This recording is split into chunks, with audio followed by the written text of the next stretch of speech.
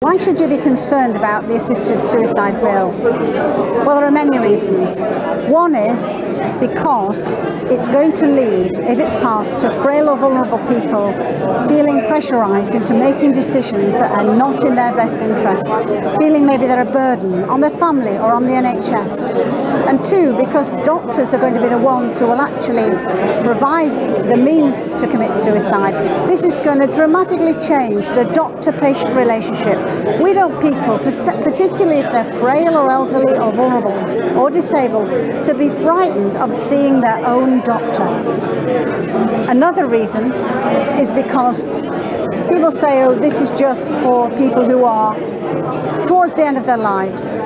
But experience in other countries has shown us, once a law is passed permitting assisted suicide on any terms, then there is pressure for that law to be broadened and broadened. So in Belgium now, euthanasia is legal for children.